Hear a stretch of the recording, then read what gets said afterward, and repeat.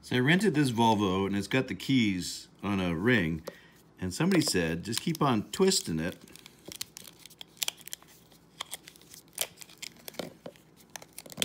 so I can get them apart rather than try to cut it or find some pliers. So I just twist and twist and twist like a figure eight, and I got them apart. So it's a lot better. I hate it when you rent a car, you got two keys stuck together.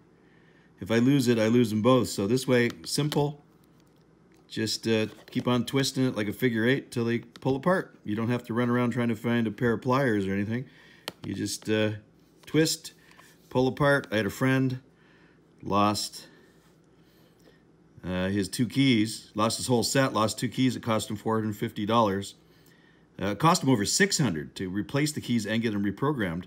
So this is a Volvo. This is probably cost way more than that. So worst case, I got to replace one. I don't have to replace two. So I hate that. You rent a car, it comes with that stupid tag, but just twist it, pull it, and away we go. Or you can use a pair of pliers, but this is definitely easier and quicker.